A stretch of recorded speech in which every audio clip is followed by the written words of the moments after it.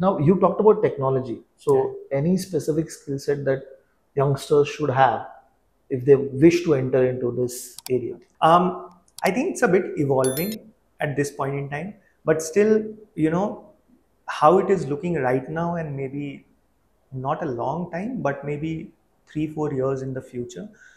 I think Python and Tableau are two of the skills that will help students a lot. Okay. So Tableau is something which helps you visualize the data. Right. So till now we have been using pivot tables in Excel and all those things. Right. But that has now, so you see pivot table into 10 is basically what Tableau is.